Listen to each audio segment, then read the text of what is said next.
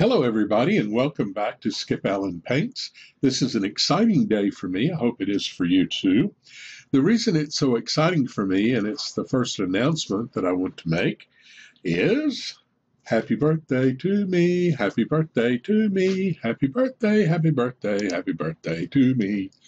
Did I sing that right? Okay, so I can't sing, but it is my birthday today. Yay! Well, kind of yay. I'm really old. Okay, the second announcement that I want to make is don't forget that Holiday Open Studios starts tomorrow. If you haven't registered, you still have time. Registration actually stays open until next Saturday week. So, but we start tomorrow. So what you want to do is go ahead and register now so you can get started with the rest of us.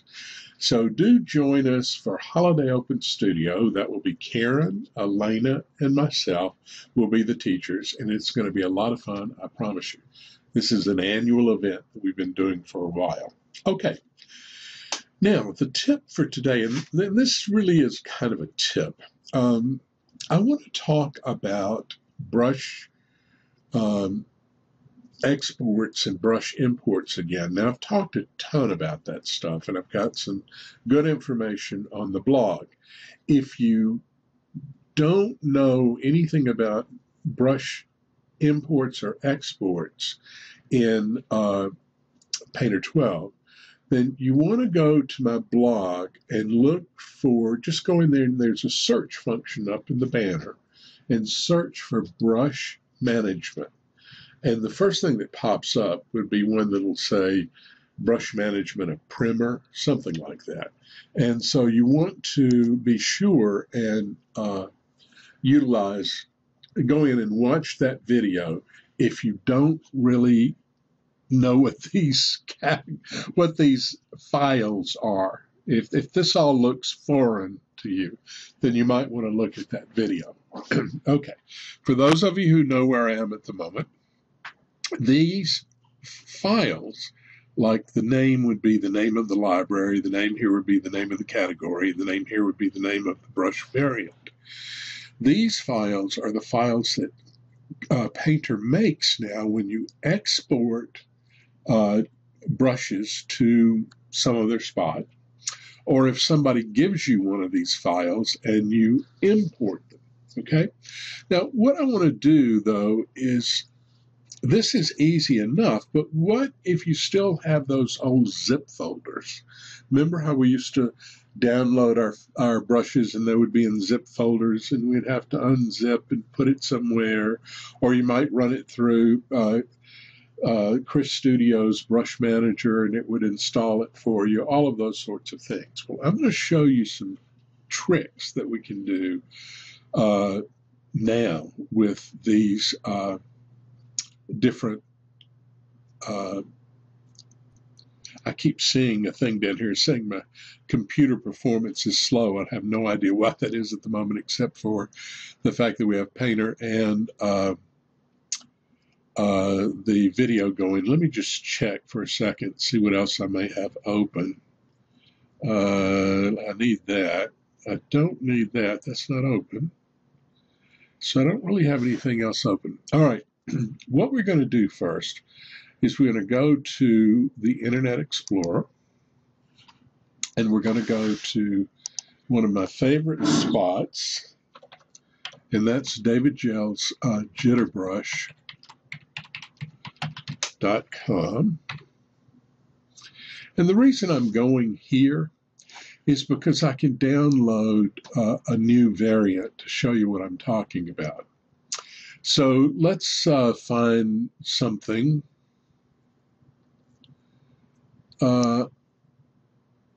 Pattern rendering variants using the plugin method. Please read this section and follow the locking instructions before. That sounds like it's a little more complex than I want. I'll tell you what, let's just take in tribal beads and weaves. I love that setup. It's really a fun one. So we click on tribal beads and weaves. So we come here, And then what we want to do is we want to download the tribal beads. And so we'll click on the download. And then I'm going to come up here and go Save As. And I want to go to Brush Extension Test. That's just a folder I started to be able to download all this stuff. And I'll click on Save. Okay. Now, that's actually all we need at the moment. So I'm going to click Close here. Yeah, don't need that anymore. All right, so we're back in Painter, and I don't need to be in Painter right now. What I'm going to do is go to my Windows Explorer, where I had downloaded tribal beads and weaves as a zip file. Okay, now if you look at this zip file, if I click on it, I see that I've got tribal beads weaves and tribal bead weaves JPEG. That's really important. I don't want to have anything else in here. I want to have the folder that's, if I'm doing a single zip, it could be multiple folders and multiple JPEGs, but usually when you're downloading a single brush entity from our group or category from somebody, it's just going to be the tribal beads weaves and the tribal beads weave JPEG. Now, if you see some other stuff in here, like README files or any of that kind of thing, go ahead and delete them or copy them and move them out. All you want is just this category folder with its companion JPEG. Okay, that's what's in it. Now, I'm not going to unzip this. I'm going to right-click on it, and I'm going to rename it. Now, I'm not going to rename tribal beads and weaves. I'm going to rename zip. And I'm going to call it Brush Library. Ta-da! And when you do that, you're going to get a warning that says if you change the file name extension, the file might become unusable. Are you sure you want to change it? And you say yes. Now, the minute that happens, look, my icon now changes to look like the way it would look like if I'd if I'd exported the file normally through going through Painter. Okay, now I'm going to, before I did that, I should have copied it. So what I'll do is I'll copy one of these. I'll just go copy, and I will paste, and it's going to come in with, yeah, there it is. It's going to come in with a copy name. Okay, that's good. So now I'm going to take that same, this is the same folder we were always working with, and I'm going to rename it. And this time I'm going to take out the copy because I don't want it in there. And I'm going to change this to brush category.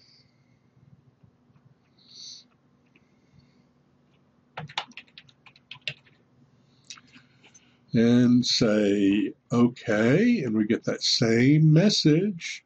Are you sure you want to do it? We say yes, ta-da, and look, now it's a different folder. Now, all I did was take the zip file, the original zip file, and I've changed the name of it to brush category, the file name, and to brush library. Okay, so what does that do for me? Well, check it out. Here we've got Corel Painter open back here in the back. I'm currently in Bristly and Buttery library. It was the one I created in a previous attempt at this video. So I'm going to bring this back up here, and all I need to do is click on this brush library twice. Just double click it. 1, 2. And ta-da! There we go. we have tribal beads set up as a library with one category in it. So see, I didn't have to go and make a library somewhere. It's all about changing the name of a zip file. Okay, so now let's go back to here. No, before we go, let's go over here, and I'm going to find a different brush library. Actually, I'm going to go to miscellaneous. And I'll be, let's go into, I don't know where I want to go. I love Christine's brushes. I'm going to go in there and I'll put this one in there just for funsies. Okay, so I'm in Christine's, I'm in the miscellaneous library, and I have Christine's category selected. Okay, so, and we'll just pick a brush. All right, so we're now in miscellaneous library. I come back over here to my folder again, and this time I come over to brush category, and I double click it. And when you double click the brush category, it actually puts it in the currently selected library. So here's the miscellaneous library, and we've put in the category in there. Now again, that was exactly what we downloaded from David. That was a zip file, and all we did was change the zip extension to brush category and the over to brush library. Now I have mixed reviews on how this works on a Mac. Some people say the category works just fine, but the library doesn't. And then some people get good luck and the library works as well. I'm hoping that everybody will be able to do this. It's a very easy way of changing what you download from other people. You know, I get the question all the time. I have a zip file from somebody or another, and I don't know how to install it in Painter. Well, you would have to install it either the old manual way, or if you rename the extension, then you can use the current library management. Now, just so you know, let's go back into Painter. If I take this, I've got beaded braid strand, 3-strand. I'm going to go to Brushes, Export, Brush. Now, in this case, you can only export the currently active brush. And I'll go to my brush extension test. I hope that's where I've been putting these. And I will save it. Okay. Now we're going to go back to our Windows Explorer. You might be in a Mac Finder doing this. And here we find Tribal Beads brush category. Well, just to show you this works the same way, I'm going to right click on it. I'm going to rename this one to Zip. Of course, we get our same little name problem. We say, okay. And here we go now, Tribal Beads. Sorry, where is it? Yeah, this one, Tribal Beads. This is not it. Where did my... Oh, it's right here. And why didn't it change to a zip?